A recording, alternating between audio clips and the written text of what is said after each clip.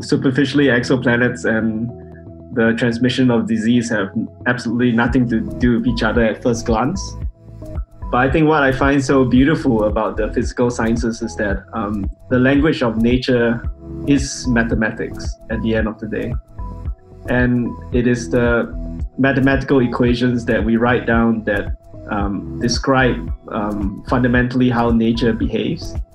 Das Schöne ist, es gibt natürlich quasi einen gewissen Reiz für das Gebiet von der Astrophysik, ich glaube, wo alle interessiert. Aber das Schöne ist eben, dass wir eigentlich näher sind, als man denkt. Also ich selber komme auch aus dem naturwissenschaftlichen Bereich, also ich habe Biologie studiert. Und da ist einfach die Denkweise und eben die Methodik, die man anwendet, sehr verwandt.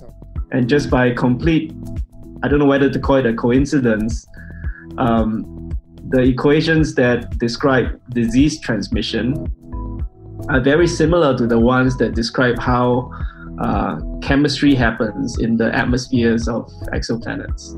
Jetzt wirklich angefangen mit der Gründung von der Plattform, Interfaculty Plattform for Data and Computational Science. Wir nennen das Input, das ist jetzt wirklich ganz am Anfang. Wir müssen das auch noch wirklich klar umreißen. Wir haben bereits Projekte, eben schon jetzt in den vergangenen Monaten gehabt und aktuelle Projekte, wo wir natürlich daran arbeiten, aber wir wollen da wirklich versuchen wachsen, andere Institute und Fakultäten auch dafür zu interessieren, quasi, dass es sicher interessant ist, dass man an der Universität Bern so eine Plattform hat, wo eben einen starken Fokus auf Daten hat und auch auf die Expertise, mit Daten umzugehen und eben auch modellbasierte Simulation, wie wir das in der Epidemiologie machen und unsere Kollegen in der Astrophysik. Surprising thing is that epidemiology and exoplanets seem to share common technical methods.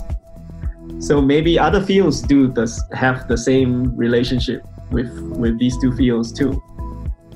And I find this very exciting because then you can get in the room researchers who normally do not talk to each other, who have no relationship with each other.